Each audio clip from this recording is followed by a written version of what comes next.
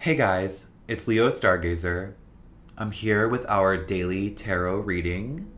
Today is Monday, August 14th, and our intention for the day is emotional respect. I want the cards today to help us understand how we can bring respect to our emotions today, how we can apply respect when we are analyzing emotions in particular. Yesterday's spread was difficult. We were trying to lead with light and love, and we encountered some stumbling blocks. I hope that turned out for you to ultimately be liberating and bring you that self-trust we talked about in the end. But today, I want us to respect our emotions. Meaning, I want us to bring a sense of respect to, and almost honor, our emotional responses to everything. Our emotional response to love, our emotional response to the senses, also our emotional response to difficult stuff. Difficulty in relationships and career and in life in general. Stumbling blocks also. I want us to respect our emotional response to these things, and I hope that the tarot cards can show us how we can do that today. So let's check them out. Okay, so I begin to shuffle the deck as usual. Today I'm thinking about respect. I'm definitely imbuing everything with an emotional context, but I really am focusing on respect. Respecting myself, respecting the cards. So I'm gonna take a few deep breaths, center on respect, think about what that means for me, and really clear my mind of anything except the idea of respect. Let's do that together for a little while. Take some deep breaths with me while I shuffle.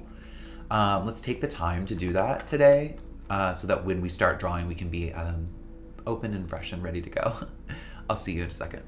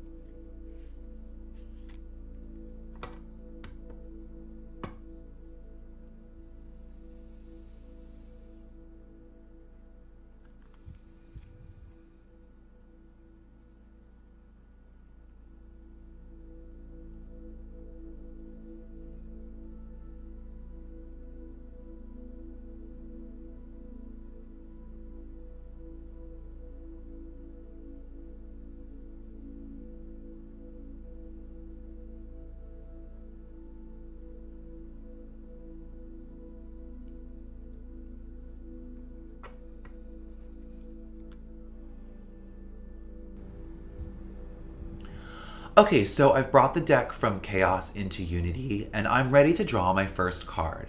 I'm doing the thinking, feeling, doing spread as usual, and in the thinking position, the card that I draw is the Ace of Swords reversed. The Ace of Swords reversed in thinking is definitely showing me that our thoughts will be unwieldy today. It's showing me that it'll be difficult for us to intellectually grasp onto our thoughts. It may be simple, like it may be hard to think about conceptual stuff. It may be hard to deal with complexity. Once again, that was kind of yesterday as well. It may be difficult to wield those thoughts. So I think instead of just it being difficult to deal with, which it might be too, I think it's really the idea that we may be able to intellectually analyze our thinking today, the stuff on our mind, but it'll probably be a challenge to wield that effectively. Let's hope the rest of the cards show us how we can wield that, because if we can upright the Ace of Swords here, if we can get that authority and that strong arm to hold on to our thoughts and wield those appropriately, I think we'll be in a really good place. But even if we can't, even if the cards don't help us, and even if we aren't able to do that, remember our intention is emotional respect. So we need to make sure that we are respecting that regardless. And because it's emotional respect, the feeling card up next is going to be key. Let's check it out. So in the feeling position, the card that I draw is the Three of Swords. I'm glad we're respecting our emotions today because this card shows us that in the feeling position, those emotions may be rough, rough and tough. They may be heightened and extreme and maybe even imbued with sorrow. It's a tough card in feeling. There is no question. Once again, I think these spreads in the beginning of the week are preparing us. I think they're preparing us to be strong. I'm really grateful for our intentions because I think, and I'm grateful to the cards for revealing truth because we can be prepared this way. Three of Swords in feeling. We need to respect it. Emotional respect. We need to respect the Three of Swords here. The journey that we're on is about inward focus. The journey that we're on is about self-understanding. The intention for today was to respect our emotional journey, respect the emotional part of that journey. And in the emotional position of our spread, in the feelings position, we get a card that shows difficult emotions. We have to deal with difficult emotions. We have to. And maybe that's the answer, it's also Swords, to the Ace of Swords reversed in thinking. Maybe the idea is that if we engage with these feelings, with difficult feelings today, that is how we can, if we can deal with them and bring some kind of balance and understanding, dig deep into those feelings and understand how even the tougher stuff that we feel, some of our more difficult emotions can actually be the most formative, can actually, if we can deal with them, give us the most power.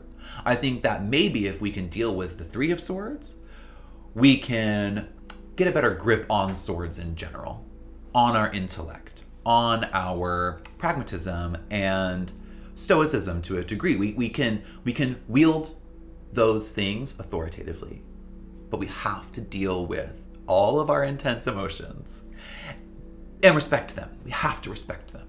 So let's see if doing shows us how we can do that, how we can bring a sense of respect in to our thoughts and feelings. In the third position of doing, the card that I draw is the Sun reversed. We are going through it. You're not alone. I'm going through it. We're going through it. The Sun reversed, though, because the Sun is so powerful, because this card is so powerful, it does not lose all of its essence when reversed. It simply becomes clouded. At least how I see it. It becomes clouded. So I'm thinking because this is doing, it's showing us that we potentially could be clouding our own sun. And I think maybe it's a warning, a bigger warning, that if we don't respect our emotions, if we don't respect our emotional journeys, we're going to be clouding our ability to continue to grow. We're going to be clouding our ability to engage in sunshine and positivity. We're going to be clouding our ability to wield our intellect authoritatively. It's going to be tough. And it could be what this is saying in doing. It could be saying that we might be the ones doing that. Kind of like a self-fulfilling prophecy. We are maybe clouding our ability to wield that appropriately. And I think maybe because we got the 3, maybe it's saying if we didn't respect those emotions, if we didn't respect those feelings, that is creating the clouds that are even present in the 3. That's the cloudiness. That if we don't approach that and deal with those and respect those emotions, that we're bringing more clouds. We're keeping our abilities clouded. We've got to deal with those emotions. We've got to clear the clouds to make way for the sun. So let's look to the Lenormand to see how we do that. Okay, so we're back to shuffling. This time the Lenormand deck. Again, guys, back to intention. Emotional respect. We're going to respect these cards. We're going to respect ourselves. We're going to respect our ability to understand them. So let's imbue this with that respect while I continue to shuffle. Center with me.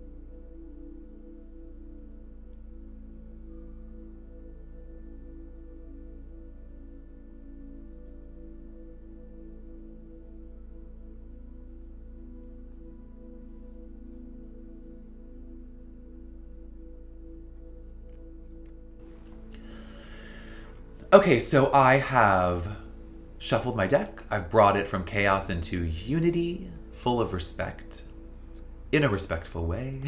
And I'm ready to draw the first card in my pair. The card that I draw is the Fox. The Fox here, as the first card in our pair of action, on how we can not cloud our emotions, not cloud or inhibit our ability to respect our emotions.